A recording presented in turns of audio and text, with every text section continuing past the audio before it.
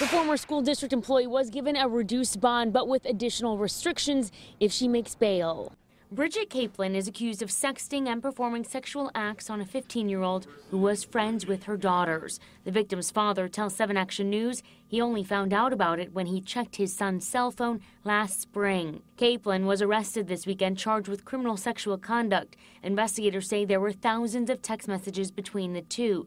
The victim's father tells us she was even sexting his son while she worked as a support staff member at East Middle School. Today in court, the judge reduced her bond from $250,000 to $100,000, but threatened to reverse it when she appeared to lose interest in the proceeding. You need to be paying attention to me, not looking out the window, because I need to make sure you understand what I'm saying. Are you paying attention to me? Mm-hmm. Yes? Yes. Yes.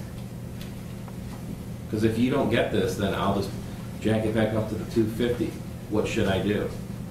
I'm listening. If she does make bail, she was ordered on home confinement with a GPS tether. Capelin is not allowed on the internet or any social media. The district says she no longer works for them and has not been allowed on any campus since the allegations were first made in May. In court, we learned she is married with 2 children and has moved out of the area. Reporting from Plymouth, Shelley Childer, 7 Action News. Shelley, thank you. Police